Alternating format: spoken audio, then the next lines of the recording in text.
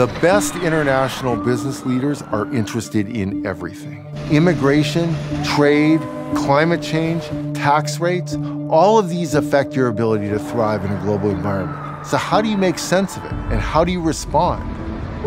Welcome to Global Business. In this online course, you will learn how global events affect markets and businesses. We'll learn about the ways in which economics and political science can help us seize opportunities and avoid or manage risks. Understanding macroeconomics, understanding microeconomics, understanding exchange rates. These are all fundamental to being in business.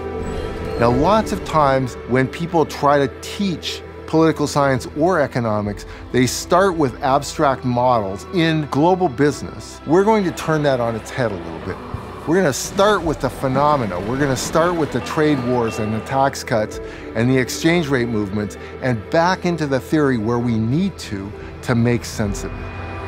The fact of global change has put us into a situation where we really need to sit down and do some serious development of strategic options.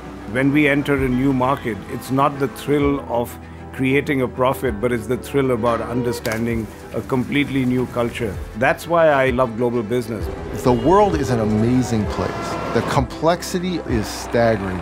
And to be able to immerse oneself in that complexity and emerge at the end with some relatively simple truths is an honor and a privilege. And it's my hope that we will undertake that journey together.